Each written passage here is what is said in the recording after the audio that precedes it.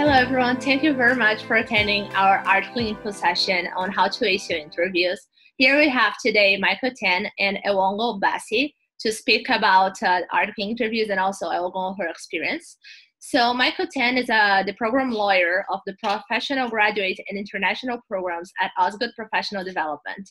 He does program and curricular development, admissions, academic advising, and more relevant to this session, he also helps people on preparing for interviews.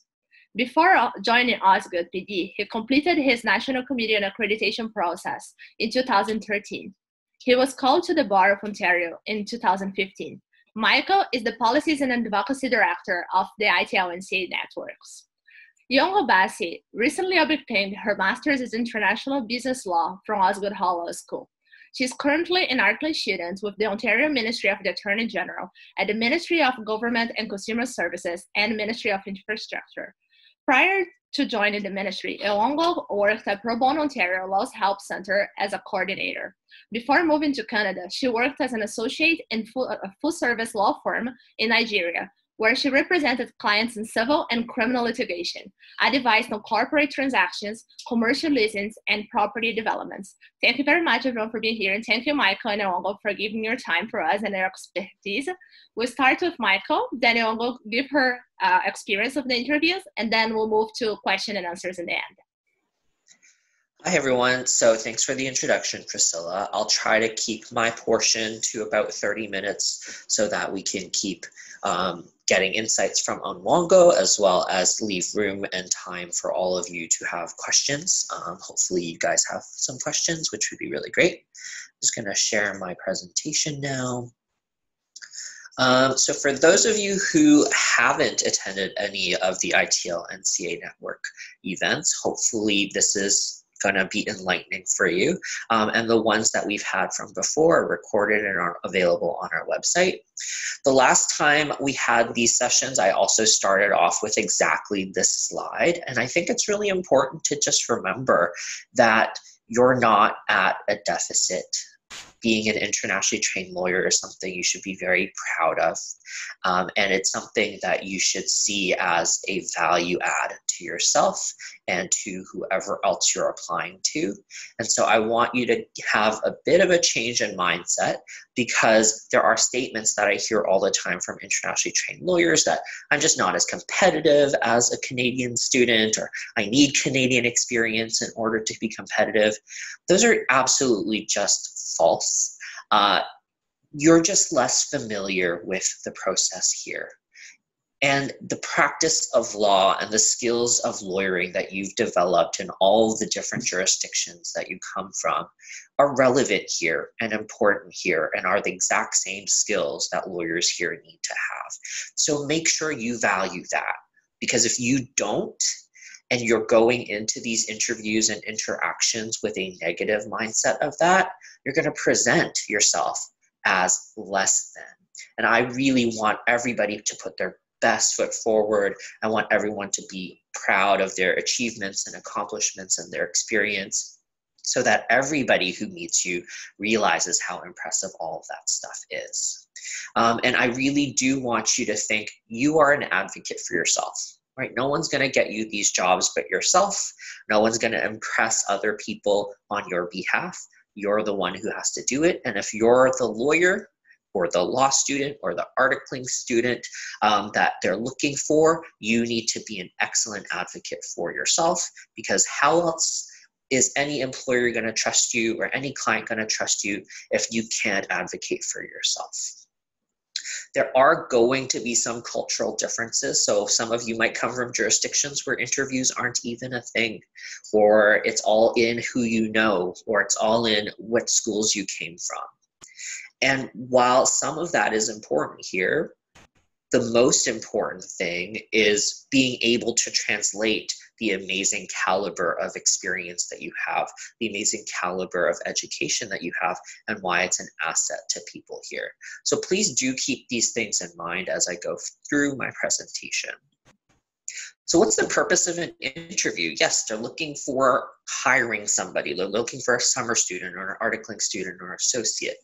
Ultimately, they're a business. So every law firm, every organization, they're run like an organization, a business, where they want the best people, the best workers, the most excited, intelligent people, because they want to add to their team the best possible people who can contribute to what our goals in this organization are.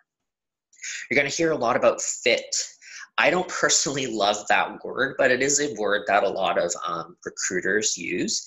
And all they mean when they're talking about firm fit or cultural fit is that they're looking for people who are like them, equally passionate about the things they do, equally excited about the types of work that they do, and that if they were sitting in an office with each other for 12 hours a day, or 18 hours a day before an M&A closing or before a huge litigation trial, that you like each other, that you're in the same office, and that you are a part of each other's lives, and that it's somebody who they want to be around.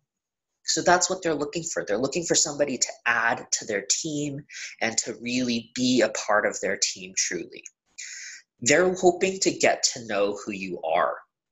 Ultimately, when they're looking through all of these applications that they've had to sort through, everyone's intelligent, everyone has a couple of degrees, everyone has legal training of some sort, whether it's a law student or legal practice experience. And so there's already a base standard of education and experience that a lot of the applications come through with. What they're trying to see is, do you have passion and excitement for the things they do? Are you excited about what that firm does and what they're involved in? And they're also hoping to see, can you stand out?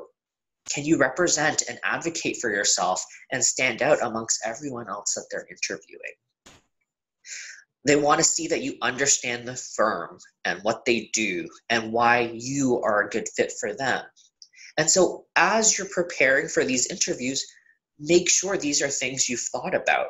Why am I a good fit for them? Why am I similar to some of the lawyers there? What do they do that I'm so interested and passionate about, or can bring the skills I have from my previous experiences to? Again, you are applying for a law student position or an articling position or an associate position, you need to be a good advocate, right? If you can't advocate for yourself in these interviews, how are you going to advocate for our clients? And because they're a business, they're looking for a return on investment.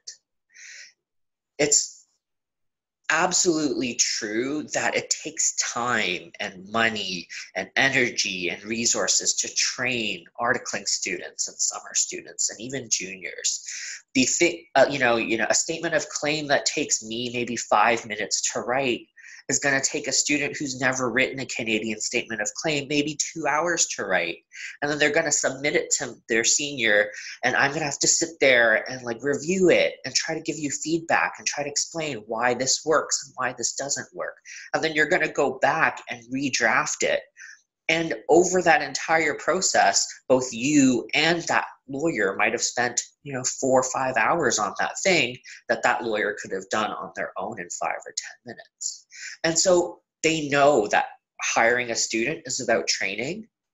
They're hoping to see through that process of training, are you going to be a good fit for the firm? Are you going to be one of their people, so that once you are billing out properly and representing on files and appearing before court, that investment is going to come back to them. That investment in time, in energy, in devotion to the firm is going to come right back to them. But remember, interviews are both ways. It's not just what they're looking for and hopefully that you're a good fit for them. You have to see, is the firm a good fit for you?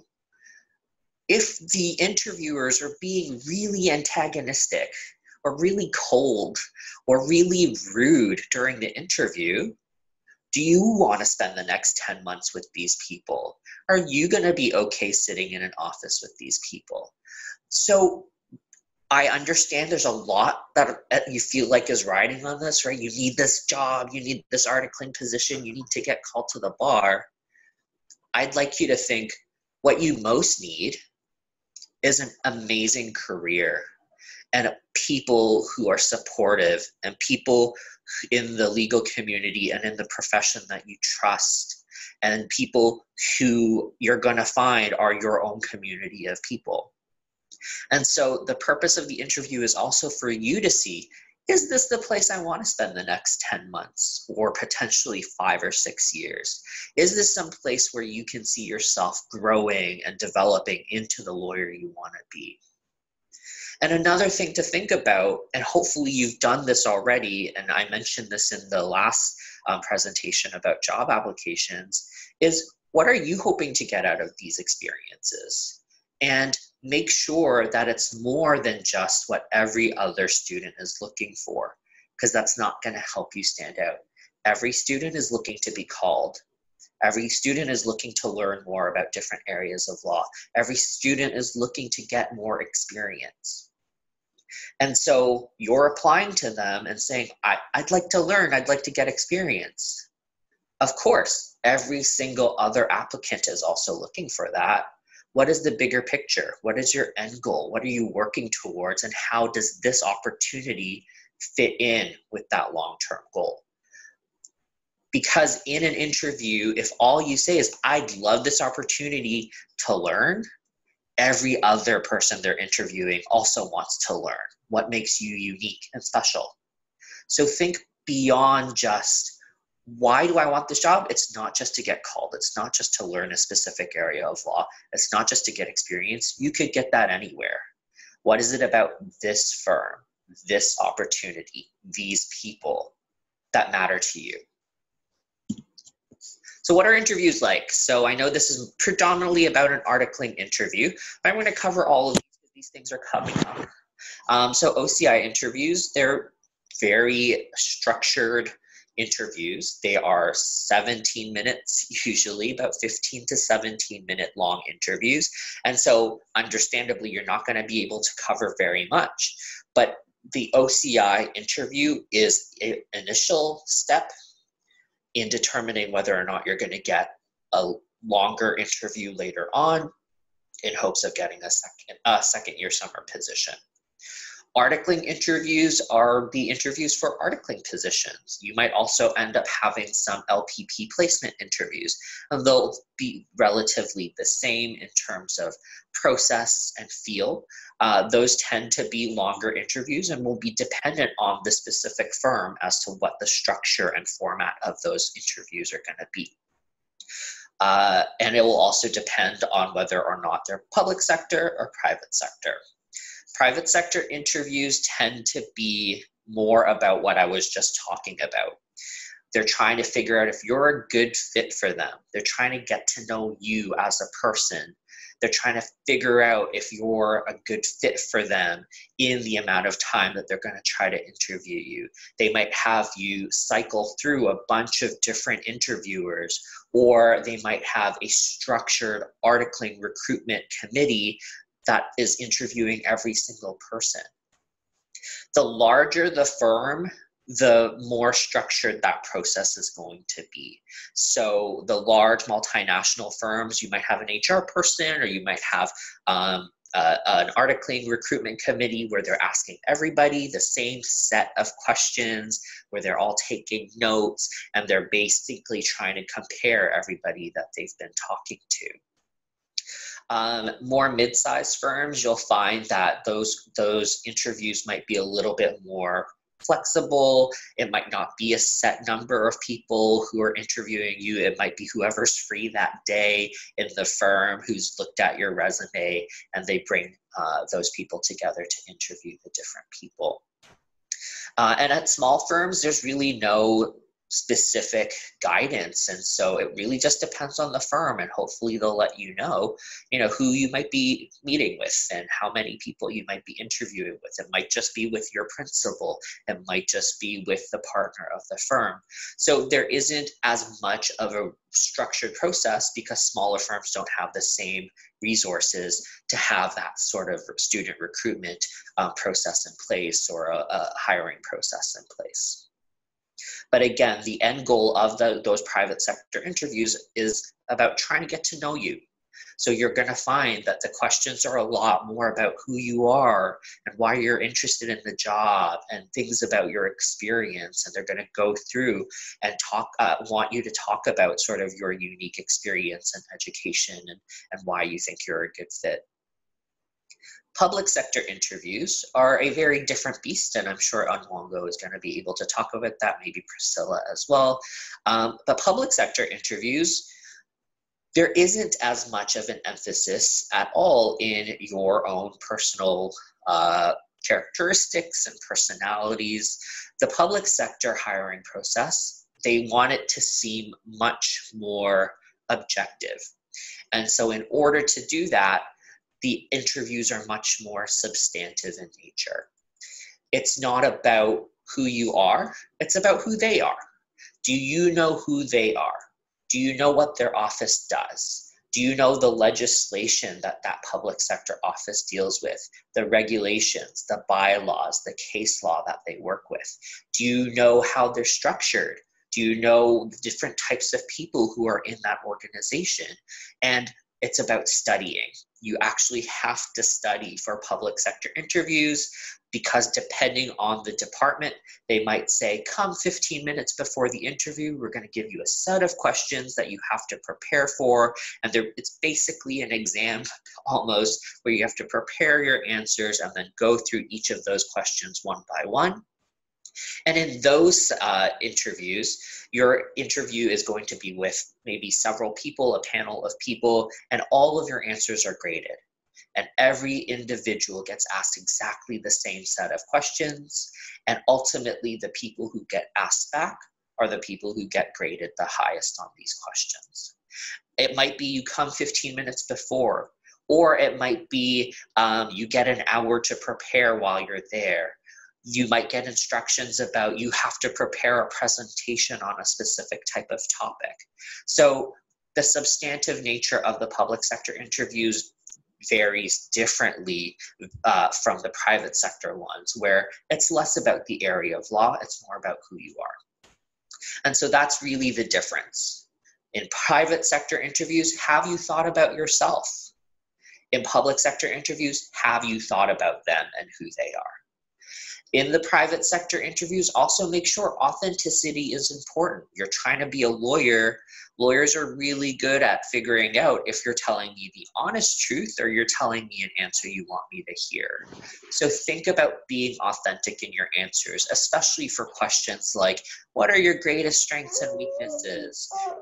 Everyone, in terms of their weaknesses, they always want to say, well, shouldn't I just tell them I'm a perfectionist or that I'm willing to work until the late hours of the day? And one of the things I often tell people in mock interviews is, think about what that's telling an employer. That's telling an employer that maybe you have no self-awareness of your own flaws. Maybe you haven't worked on anything or been self-critical and tried to improve yourself in any way. Or, for example, students who say, like, I'm willing to work until late hours to get things done. Well, that just says that there's a potential that this candidate might burn themselves out really early on. So you always want to think, what is this answer going to show these potential employers what I know about myself and what I know about the work that I'm going to get into. A huge difference also between private and public sector interviews is the scenario questions that you get asked. So in private sector interviews, you're going to be asked what's called behavioral-based questions. And these are hypothetical or potentially past experiences that you've been a part of, where you're addressing a specific scenario and how you dealt with it. In public sector interviews, you will also have those sorts of questions, but they'll tend to be based on professional ethics or professional regulations. So situational hypothetical scenarios or past scenarios you've been in that touch on or that you've had to deal with certain ethical or regulatory, professional regulatory issues. So I'm going to go through behavioral-based questions a little bit later and how to answer those. Those will also apply for the ethical-based questions. When you're preparing for these interviews, though, really think about what you said in your application materials? Did you create a narrative about yourself, about who you are, why you're interested in this firm, why you're interested in these areas of law? Because you want to refer back to that again. You want to bring up points you've brought up before, and you want to come off as a consistent person, presenting consistently with what you've told them already about yourself. You need to know your application materials inside and out. Every single bullet point, every single sentence, you need to have a minute or two to say about every single thing there, because if I were to go to your resume and point to that thing that you put on your resume from 12 years ago where you said you did research on that thing, well, I can very easily just sit there and say, oh, tell me about that. Right? So you don't want to be caught off guard with, oh, well, that was 12 years ago. I don't really remember the context of it. You told me about it. You should know about it. So make sure you go through everything you've submitted, have a minute or two to say about every single thing. Make sure you do your research. Prepare about the person that you're meeting with. If they've given you the names of the people, try to look up people in their firm, different people and partners and lawyers and different students who are there. Do more than just Googling them. Do more than just Googling what their motto is. Again, they're trying to see fit. They're trying to see if you know if you're one of our people, if you can become part of our team. So you need to know what their team is like to say, look, all of the people at your firm do all these extracurriculars. These are exactly the types of extracurriculars I look for in my personal life, which is why I think I'd be a great fit for you. Practice. You need to practice. And law students are great at thinking about problems and thinking about their answers. Law students are not so great about communicating some of that sometimes. So make sure you practice these things. Make sure you practice out loud. It helps with your nerves. It helps with sounding uncertain. It helps with it being more eloquent. And make sure you practice out loud. This is like the most important thing. There are going to be times where there are questions that you could not possibly have prepared for. And so you want to be able to recognize how to build a coherent answer. And you can only do that by practicing speaking out loud, because in mock interviews that I run all the time, I identify specifically to students.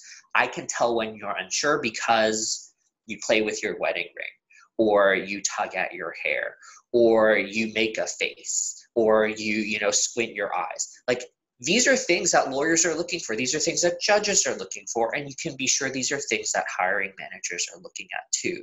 Can I tell when this person doesn't know what they're talking about or is making something up? Almost always yes. So really practice it in front of a camera, practice it in person, practice it out loud where you can, so that you can identify, oh, that's what I do when I'm nervous, or that's what I do when I'm not sure. And then prepare sort of based on the format that you've been told or that you're expecting. So behavioral-based questions. How do you handle certain situations, whether it's past or hypothetical? It might be framed as, I'm going to give you a hypothetical situation and tell me what you would do in that situation. Or it might be, tell me about a past experience where you've had these. The best way first to prepare for these is going back to what I said before. Have a minute or two to say about everything you've ever done. Think about the types of questions that they're likely to be asking, right? Behavioral-based questions are about how you would respond to a situation. So they're looking to see, as a law student, what skills do you have to deal with situations that might come up? And very typical scenarios are things like overlapping timelines, conflicting personalities, dealing with difficult people or difficult clients, dealing with being a follower or being a leader of a project, right? These are things that we've all had experience in, whether it's school or extracurriculars or our personal life or at work or at school. And so you just want to think back as you go through your past and go through all your experiences. Can I think to a time when I worked in a team? Can I think to a time when I've disagreed with someone? So that these situations can come up really fresh once you're being asked these questions. And ultimately, think about the skill or ability they're trying to ask you about. So if it's, tell me a time where you've disagreed with somebody. Well, they're trying to see if you were in sort of a confrontation or dealing with someone who's really difficult, they're trying to see what skills you have to problem solve that. Because maybe they're thinking about specific clients that they're going to have the student work on. Maybe they're thinking about the caseload that they have against a specific law firm that they know is particularly antagonistic. Maybe they're going to assign you that legal assistant who always works with law students, but who clearly hates law students and doesn't like dealing with them. And so how are you going to deal with a legal assistant who's not going to like you very much? Right, so you always want to think, what is the skill they're asking me about, and do I have any experiences I can draw from? The best way to answer behavioral-based interviews is the STAR approach. So STAR stands for situation, task, action, and result. Describe the situation that you were in really quickly. Name the specific task or challenge that relates to the question that you were asked. The most important part is the action. Describe the actions and the steps you took to accomplish that task. And finally, the result is very important as well. How did it resolve? So for example, if the question was, tell me a time when you've had a really difficult interpersonal interaction, a bad answer would be, oh, well, I had a best friend in high school who we had a disagreement over this thing, and we just stopped talking, and we've never talked again. You can see how I haven't told you anything about what caused that situation, but I specifically in my action have told you I avoided that person and now am no longer continuing to deal with them. The result ultimately is a negative result. So think about what are the steps you could have taken to properly solve that problem to a resolution that might come off being able to show maybe a communication skill that you have, right? I should have engaged with that person in further dialogue, or your understanding of different personalities. It's clear that we were different personality types, and I know now when I'm dealing with somebody like that what I should do going forward. Right, so be authentic in your answer, but always think the most important part of the answer is the A and the R, because that tells me what do you do when you're dealt with that situation, and what are the steps you take to problem solve that problem. A good STAR answer lasts about a minute or two, so try not to go longer than that because you will start losing people's attention, unfortunately. But give enough background so that people understand the hypothetical that you're working through or the past experience that you're trying to work through. So this is an example, right? Describe a situation where you were faced with a mistake and explain how you resolved it. So this isn't a hypothetical. This is go back to an experience that you've had. And again, everyone has made a mistake at some point. A bad answer would be, oh, I've never made a mistake. Well, one, that's not true. And two, there's no ability to tell me how you problem solve. So an example here would be like, oh, in this course, we had to do some legal research and prepare a memoranda.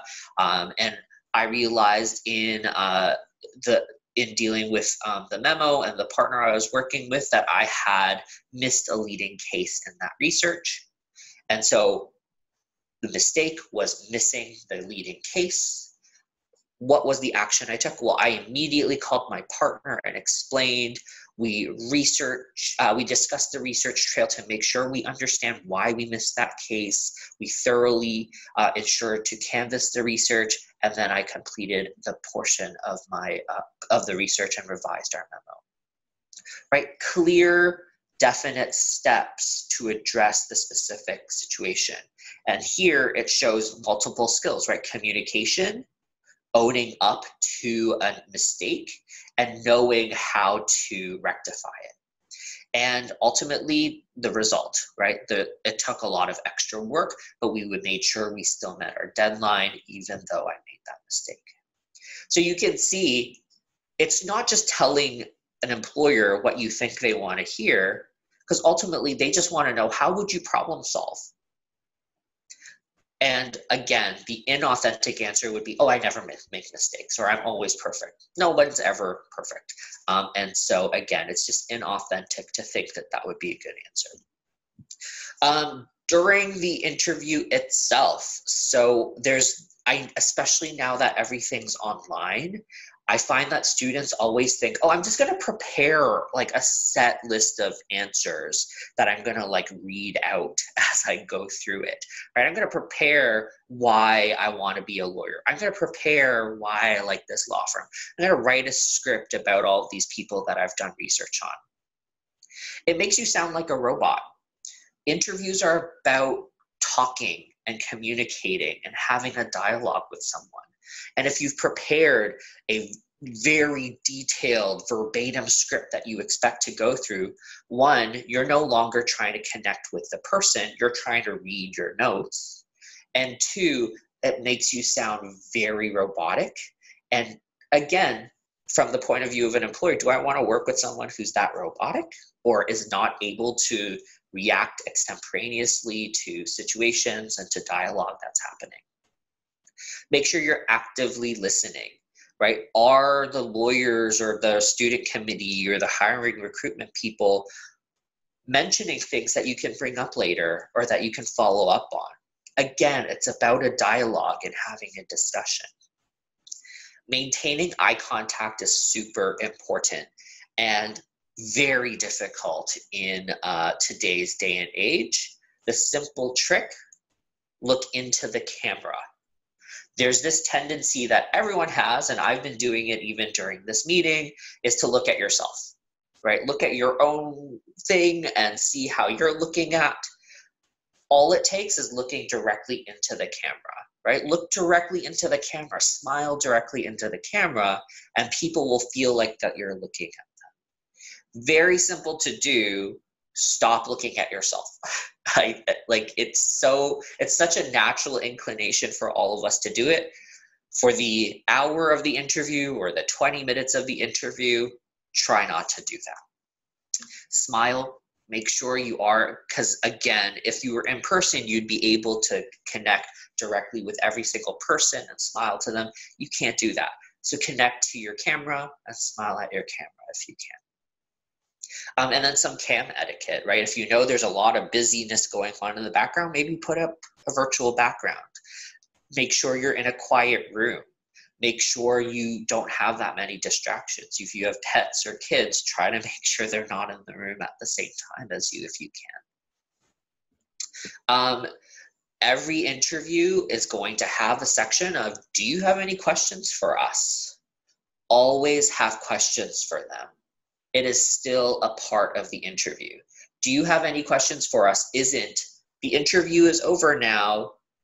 Is there anything we need to deal with before you go? It's an opportunity for you to show your knowledge about the firm, the passion you have for the area of law they deal with, the values that they have. And it's an opportunity for you to show, I'm so interested in this firm and I do have more questions about you. So it is 100% still a part of this interview. I'm not going to tell you what questions to ask because you're all then going to ask exactly the same questions and it's going to be incredibly awkward for every interviewer. But one thing that you need to know is people can talk about themselves really well. People can talk about their experiences really well. People can give advice to you about their situation or how they perceive your situation really well.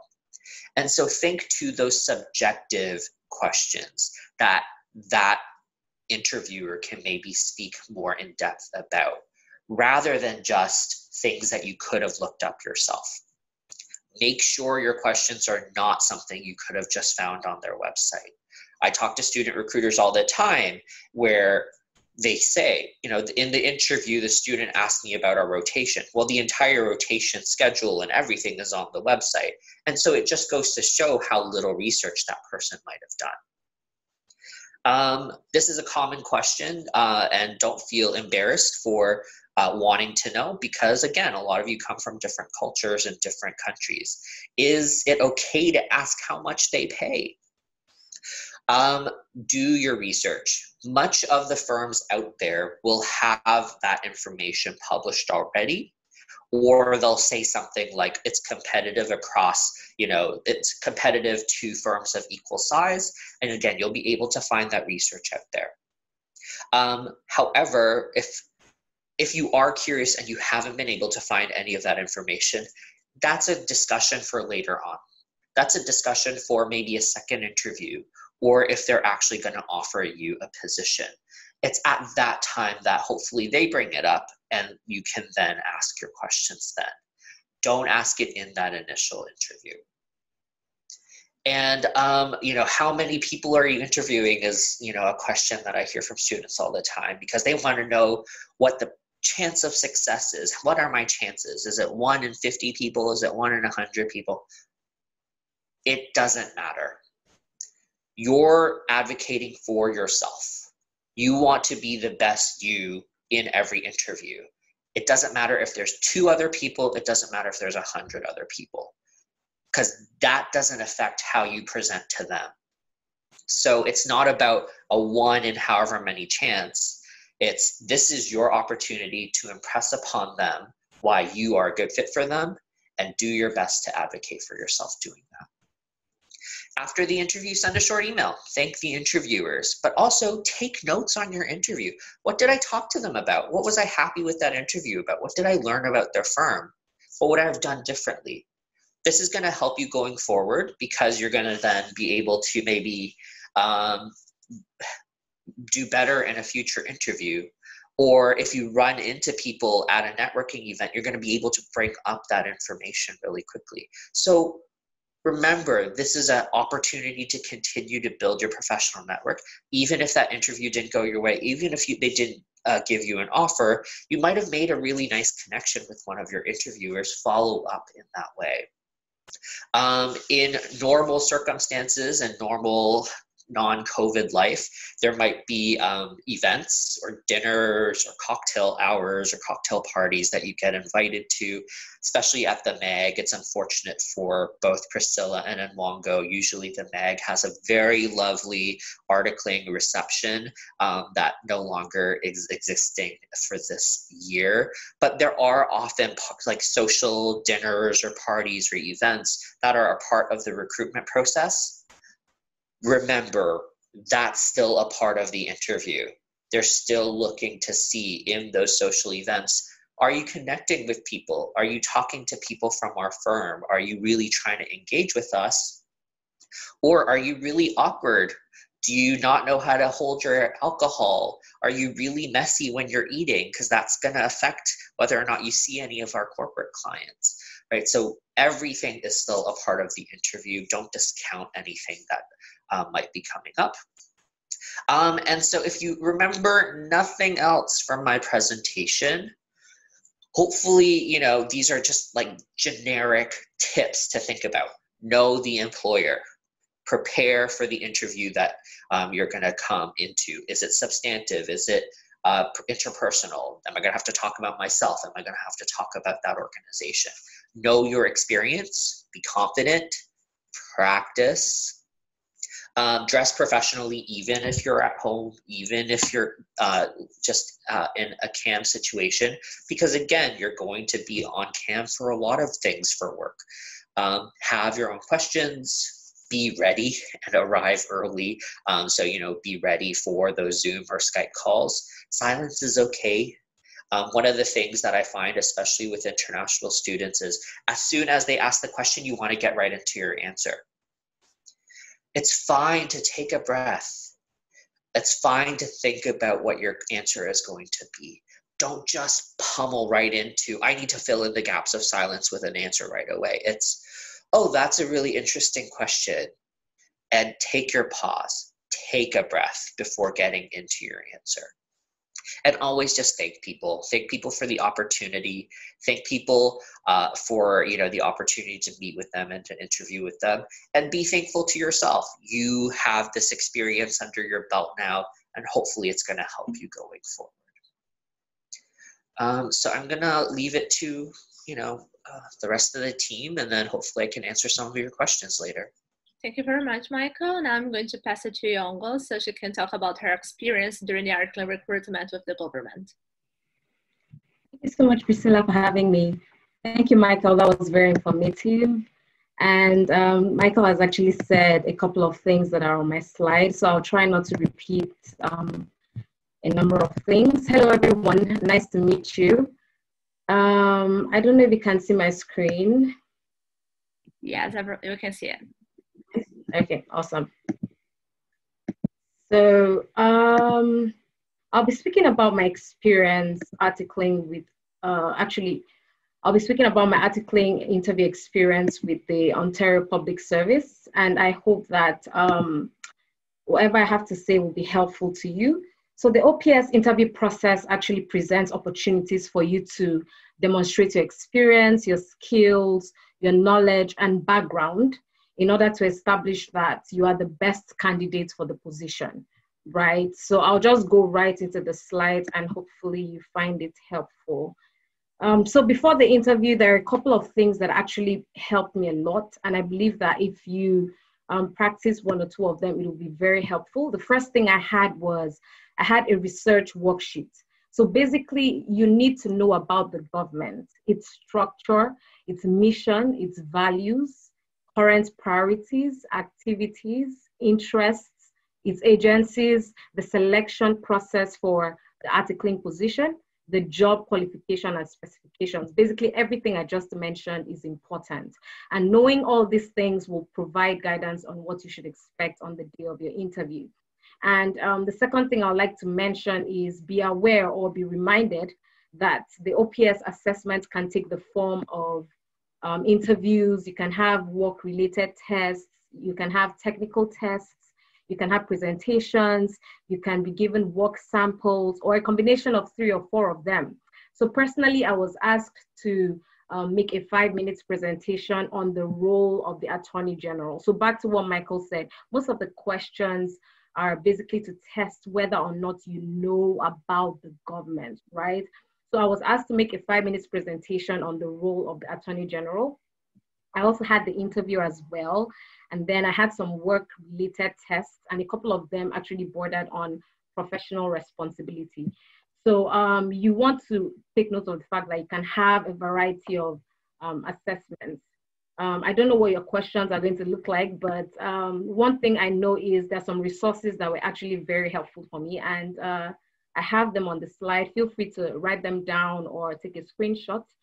On the OPS website in particular, you will see details pertaining to all the things I mentioned earlier, from the values, the structures in the government, the mission, to, you know, every single thing is important. The resume writing guides are there as well. You would find some interview tips on that website. So you definitely want to visit the OPS website if you will be interviewing with the government. And the information there will be of so much help to you when you're faced with questions such as describe a diverse and inclusive organization.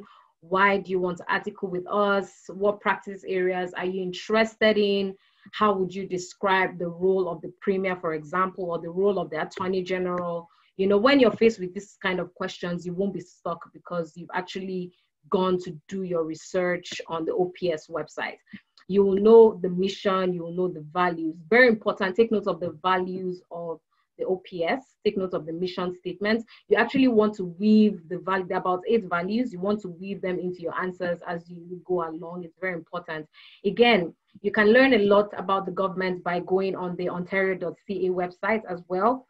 And there's current issues, priorities, what the government is currently into, all of that on that website. Just click on government and you'd see that information. Another thing I'd like to mention in terms of resources is if you'd like to speak with an articling student, and I suggest you do, if you're interviewing with the ministry, it's good to meet people, right? Especially current articling students in that particular ministry that you'd be going into. So I suggest you go on the website,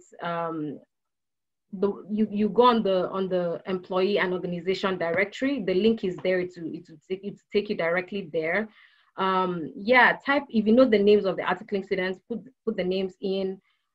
feel free to send them an email or call them.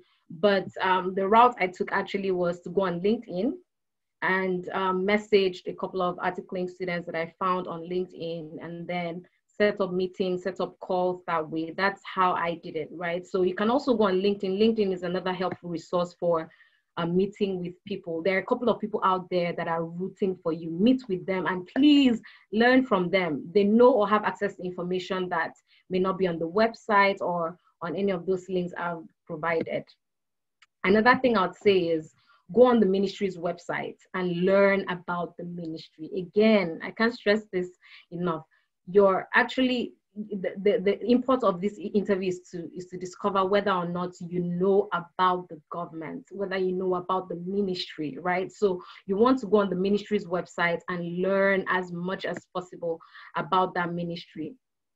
They have information targeted to their projects, their current priorities as well. So click on that link and then get yourself updated. That will be very helpful.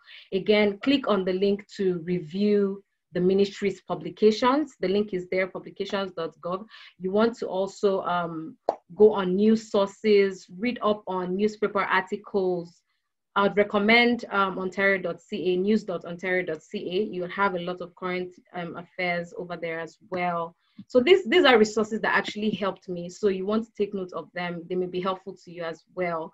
And the next thing I'll mention is before the interview, and I think Michael has already touched on this extensively, is that don't skim over the job ad, right? Carefully review, because questions will most likely be drawn from the ad. So anticipate questions. Michael has already listed them. General questions. We have general questions during the interview process as well. And these questions would border on your work history, your skills, your knowledge. You'd also have job-specific questions or technical questions. Like I mentioned before, what is the role of the Attorney General? What is the role of the Premier? You'd be asked behavioral or competency-based questions. You'd be asked situational, that's hypothetical or problem-solving questions. And there are quite a number of popular questions that do appear in diverse ways. For example, tell us about yourself. Why are you interested in working with the government? Tell us about your previous roles. For instance, I personally was asked to mention things I had achieved in my previous roles.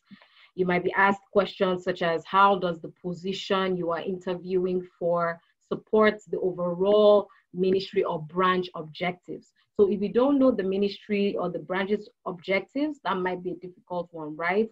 So again, you want to go on the ministry's websites. You want to go on all those websites I mentioned earlier on and do your research. It will be very helpful.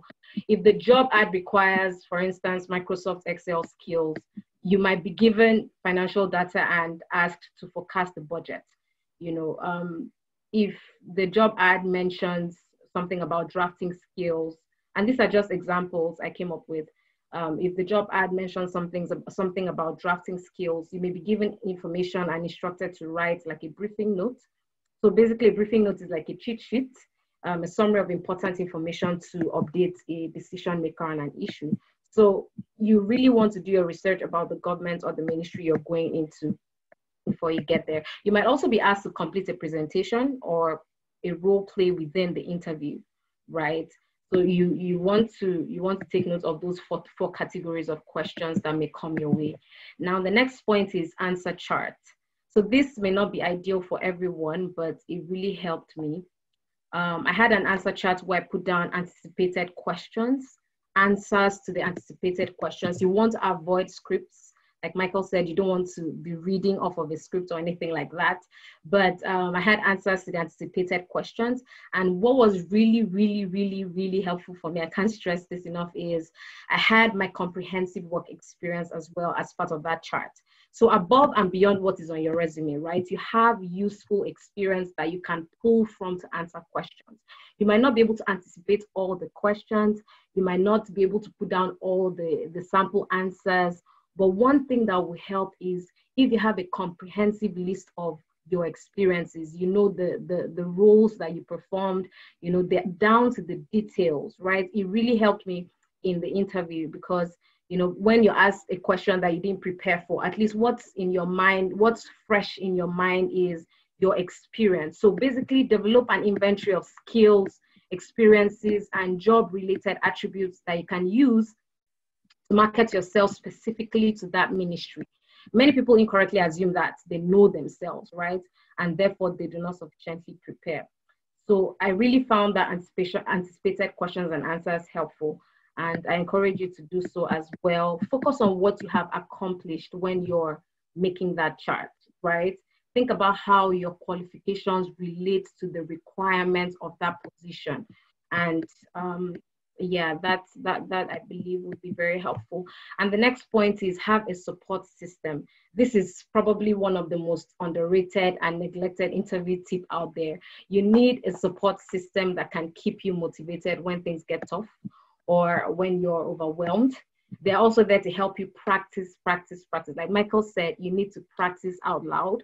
And I'll just add, if you have a friend or two, practice with people as well, because then you can get feedback on whether your responses were clear and to the point, whether you were focused, whether the example you used related to the question. All of that will help to improve your overall preparation. So you want to take note of that as well. Now for the government interview, you will most likely have a panel of 2 or 3 members who will be writing for the most part of the interview. So don't be worried about the fact that they don't make eye contact with you often or give you an opportunity to do so. Michael has given us a wonderful tip tonight.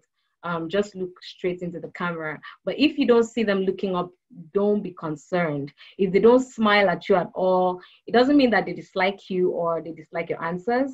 If they smile at you, don't get too comfortable and forget to be polite, right? So focus on speaking. That's what I'm trying to say. Focus on speaking and answering your questions clearly and concisely. That's very, very important. And for answering questions, you will be rated. Now in government interviews, you'll be rated based on the answers you provide to the questions, solely on the questions, solely on the answers you provide to the questions.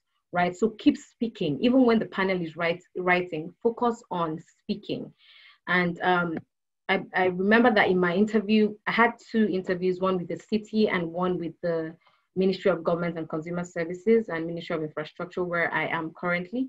And the city had about 2 substantive questions. So in the course of the oral interview, I was given the substantive questions and given time to prepare there right in front of the panel. And then I presented on those questions. And one thing that helped me is the IRAC format: the issue, the rule, the application, and conclusion. That's what I used in answering my fact-based question. And then for answering my general, specific, behavioral, and situational questions, I focused on the PAR format. That's the problem, action, and result. I found it very helpful because, again, this guides you to avoid telling stories. Remember, you want to spend your time answering the questions, not telling stories. It's very easy for us to, get carried away when we are explaining our previous roles, or, so you really want to follow these guidelines, right? And I'd also add that there are a few competencies that should be demonstrated in your answers when you're interviewing with the government. Competencies like problem-solving skills, very important, leadership skills, customer service skills, team spirit, a drive to deliver results. And you want to make sure that you weave in your technical skills as well. And something that's very important to the ministry, even right now, not of recent, but it has been there for a while, is diversity and inclusion. So you want to make sure that all these values find their way into your answers. And then again, ask questions. Michael has already touched on this, so I won't stress on it too much. You'll be given an opportunity to ask questions, so take advantage of that opportunity. Don't ask obvious questions. Like Michael said, if the questions you're about to ask could be found in the course of diligent research, whether it's on the website or links, then you don't want to ask those questions, except you're seeking clarifications on issues that you probably missed.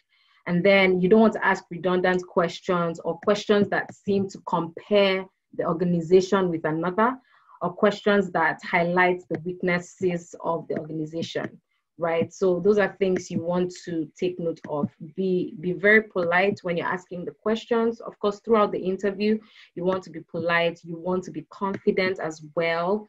Let your confidence flow through your presentation, and as you're answering the questions as well.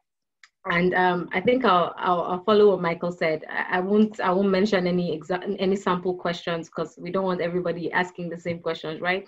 But one thing I'd say is focus on questions that show that you're interested in that organization, sincerely interested in the organization, questions that show you're interested in the growth and development of the organization, questions that show that you're interested in your own growth and development as well. And finally, after the interview, I can't stress this, rest. Write down the questions you were asked, then proceed to eat, sleep, watch a movie, take a walk, listen to music. By all means, please rest. We have a tendency to beat ourselves down when we have a grammatical error or we feel like we didn't answer a question properly. You need to rest as well. And then you can prepare for the next interview for those of you that have more than one. That way you're refreshed, you're ready to review the questions, you're ready to review what you can do better in the next interview. And I think I'll end by saying, what is meant for you will come to you if you don't stop giving your best wherever you are currently. I remember that in 2018, I made no less than 70 applications for articling student positions, and I did not receive any rejection emails, not even a rejection email. It would have been better than the silence I got. I had nothing from any of the firms or organization. But it was in 2019 that I applied to, I think, about 10. It wasn't more than 10 firms, including the government and the city. And I got 2 calls from the city and from the government. And then I'm currently working with the Ministry of Government and Consumer Services and Ministry of Infrastructure. So what is meant for you will come to you. Don't give up. Keep going. And thank you so much for listening. Enjoy the rest of the evening. I'll take any questions if there's any question for me. Thank you. Thank you very much for that. I second everything you said. So I got some questions through the email and also through the chat, and I'm going to start asking them and redirecting to, and you can both feel free to jump in, whoever thinks better. So the first one is, considering the pandemic, we know that the firms usually have law firms activities like dinners, cocktails, like Michael messaged. How do you think that is going to be happening now? Are they going to be doing something virtual? Like, do you have any idea? So most of the firm recruiters and the big firms, multinational firms, have pretty much said that everything's going to be virtual. They've tried very hard to make sure people are still engaged and all of their student members feel like they're part of a team. I was just mentioning Priscilla, as Enwongo was speaking, the Law Society actually had a meeting of their convocation today. And in the agenda of convocation, they've specifically recommended that all firms hold interviews and interview recruitment events virtually.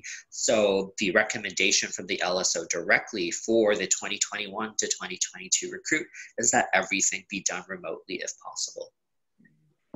Thank you for that. Another thing is it unusual practice, that's more for you, Enwongo, is it unusual practice for the government not to give candidates time to review the questions when they're doing their interview, or do they get time to review the questions before they answer? So I think it's unusual if you're not given time. You will always be given time. So I was given 15 minutes before I went into the oral interview to prepare for the topic I was going to present on, which was the role of the Attorney General. So you will be given time to prepare, right? And if you need more time in the course of the interview, like Michael said, don't be shy. Don't be afraid of silence. Don't be afraid to take out time to think. Don't be afraid to ask for, to come back to that question if you're not sure of what to say. It's better to plan than to say something off point, right? Yeah, it's better to be eloquent than to try to just say something to fill silence. Exactly. I will also say that different ministries, different government offices will have different practices. So like Enwongo was saying, like I mentioned, some will require a presentation, some might be case scenarios, some might be oral questions, some might be technical questions. So it really will just depend on the ministry. Yeah, when I did my interviews, I had multiple ways too. I had some questions, I had some that I did have like 5 minutes to prepare, like before answering. I also had to prepare a case in advance. So it really depends on the instructions you get. Yeah. So the next one's related to behavioral questions. So when we're talking to behavioral questions, do the interviewers take the different approach towards a candidate that have more experience in another jurisdiction as compared to students that are fresh out of law school? So like when you have to talk about concrete examples of experiences that you faced in your career, are you expected to also say that if you just finished law school and don't really have a long career? I mean, my biggest suggestion for that is, as you're going through your own experience, it doesn't matter how much experience you've had. It's what's the best example of that skill I've showcased. And as somebody with more experience, you've probably had many times where different issues have come up, or conflicts, or time management issues. And as somebody who's more experienced, maybe draw on the more complicated things that you've had experience in, because that's going to show how impressive your problem solving skills are as compared to somebody who's just straight out of law school. So it's not that they'll treat you differently, it's that you have an opportunity to impress on them that that experience you have makes you a better problem solver. That's good. And this other candidate, she's doing the Manitoba recruitment, and she's doing the Manitoba licensing process. So she's asking, when you're doing the interviews, if it's okay to ask or request at the end of the interview if they would consider starting articling before the licensing term, like so here in Toronto before August 2021. I think that really depends on the firm. The larger the firm, the more structured their recruitment process is, and you have to be mindful of, again, because the size of the firm, they might already have students who are in the last cycle who are finishing off, or some are students who overlap. You have to remember that when a firm is hiring students, it's not because they know students need to get licensed. There's a bunch of work that needs to be done that they can't bill an associate for, so it has to be billed at the student level. And so they're a business, and their work is determined based on how much work they have and how much their need is. So you'll have to figure out, if that firm, do they currently have students? Is there a structured process in place where they're cycling through students, through summer students and articling students? If you realize that it's not, and if you realize they are experiencing a lot of work, certainly it's open to you to have that discussion with them to say, like, I know you're really busy now, I'm open to any opportunities to starting earlier. The only things that you need to also be mindful of is, are you in that licensing cycle or not? Starting earlier is fine if you're eligible to article. Starting earlier is not fine if you're not eligible to article at the time that they want you to start. So that's a situation that actually happened to me, where I did an interview for the regular recruit, and my offer was actually for the year after, but they were really busy at the time, and they just had an opening at the student level that they're interested in. And they're the ones who told me, because you've got your certificate of qualification, would you like to start a year earlier? And thankfully, I was ready to do so, and so I did. But it really just will depend on the firm and the work that they have, and whether or not you're comfortable having that discussion with them. And the next one is about government interviews. Would it also be negative to have a script for government interviews which are less conversational and more structured? So I think Enwongo can answer that. I think she already did, but I just wanted to add something. I feel like if you're talking about behavioral questions, it's never good to have a script. Like, you should try to be yourself, and you should try to not improvise, but you should try to be as authentic and like natural as possible, because they don't want to be talking to robots. When you go to court, they don't want you to be a robot as well. So that's also what they're trying to see. When you have to prepare a case, and you have to have a case in advance, and you have to prepare, 10 minutes on that, then it's different. Of course, you're going to be structured. You're going to have the point 1, point 2, point 3, and you're going to start giving an introduction, and then you might be asked questions and have to jump to the end. So they expect you to sound more structured, but the behavioral questions, I would say prepare as much as you can, but don't memorize your answers. I don't know if the other panelists have something to say. Yeah, I'll just stress on it again. Avoid scripts as much as possible. what will really help is just have that organizational chat with your experience, make it as detailed as possible, and refresh your mind of your roles and things that happened in those roles, because then it will be more natural. It won't be like you're acting, right? They want it to be natural. So yeah, I mean, again, I would just stress, scripts make you sound unnatural, and it actually takes you out of the conversation because, again, you might be reading it or you might be trying to memorize it as opposed to trying to really connect with a person. One of the things that I find problematic with scripts also is people think, I'm going to use that example for time management. However, if that was like a group work that you were really tight on time, maybe that could also apply on a question about being a member of a team. And if you stick so rigidly to the fact that, but that scenario is only for that, and you haven't thought about how it might else apply, if the question comes up and you don't have like an immediate script prepared for that kind of situation, you're going to find yourself struggling. So that's why I always say, like Enwongo said as well, have either like a table of your experiences or even just go through your experiences in detail and think about it. What can I use that as an example of? Problem solving, communication, time management, conflict resolution, interpersonal skills, because I'm sure all of those factored into a whole bunch of different scenarios that you've experienced. If I may just add, Priscilla, very quickly. And if you're wondering, oh, but I don't have enough legal experience, I just have a couple of experience working as a camp manager or with McDonald's or whatever, you can pull from those experiences as well. The key is, what's the experience that best fits that question? What's the experience that best fits that scenario? And you want to be confident about it. Be proud of your experience, whatever it is, even if it was an international experience. Own it, be proud of it, and say it, right? That's it. I'll just ask the other questions that I have. Any new questions I won't be able to because of the time. But so for you, Enwongo, did you do anything different when you wrote your 10 applications instead of just 70 applications that made you get the interviews?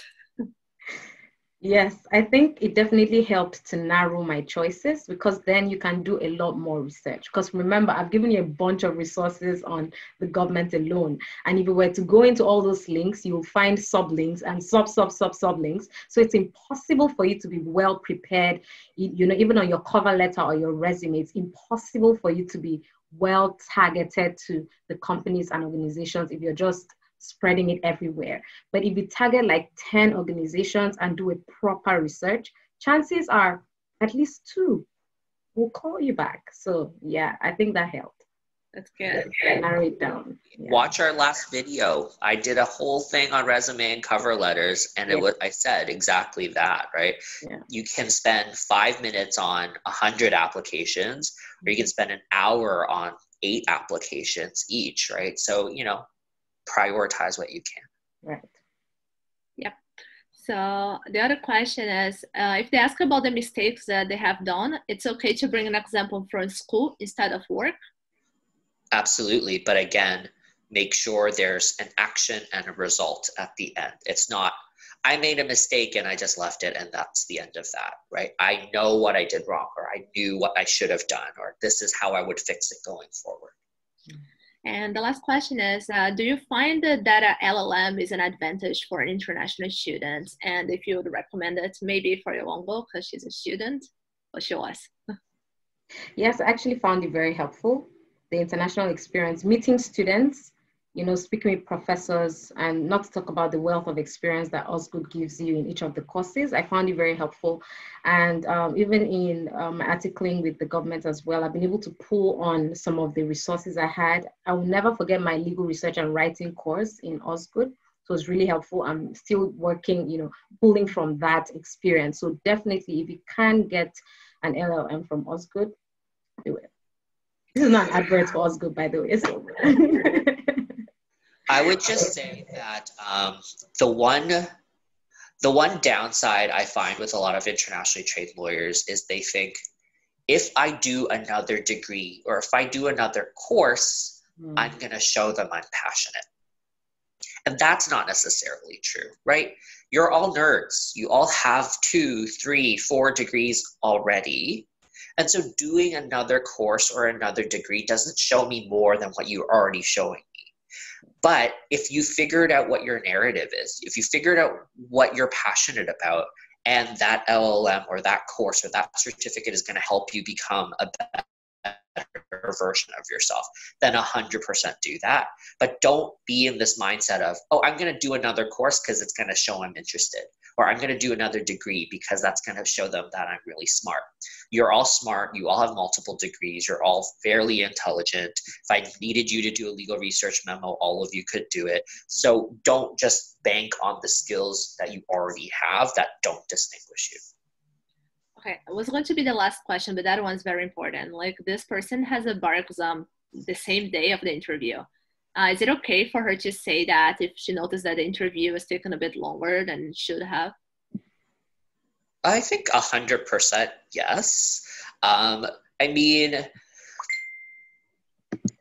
the employers should be well aware of that. It's weird for the bar exam to be on the same day as the interview, but you also have to prioritize what's more important to you at this point. Do I defer the exam, or do I ask them potentially to defer the interview? It's really, you're going to have to feel that out yourself. I find it strange that they would schedule it on the same day unless it's from a different jurisdiction and they're not aware of that. Yeah, so we're done. I'm just going to answer one question here that they ask how to find out about the ITL and CA future events and webinars. So currently we don't have an email list. We will have it shortly, and you all know about that.